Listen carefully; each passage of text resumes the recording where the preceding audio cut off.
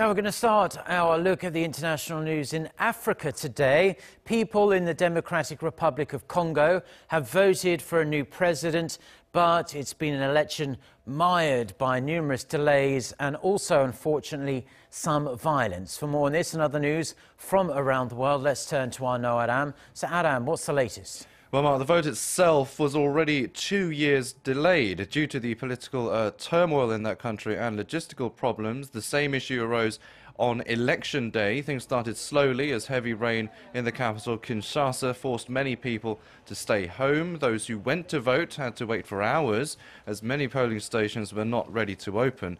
One of the reasons for the delay was a failure to install new electronic voting machines. Now, these devices themselves have come under scrutiny for possibly being able to rig election results.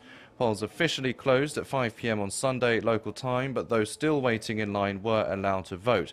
Meanwhile, there were isolated pockets of violence. A policeman and a civilian were killed in an altercation after voters accused an election official of voter fraud. The officer fatally shot a young man involved in the melee, and the crowd then beat the officer to death.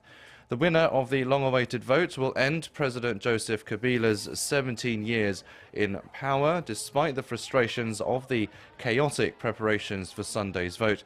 The Congolese people are actually hoping that the new president will bring about stability in a nation plagued by authoritarian rule and civil wars. The final result is expected to be announced in a week's time.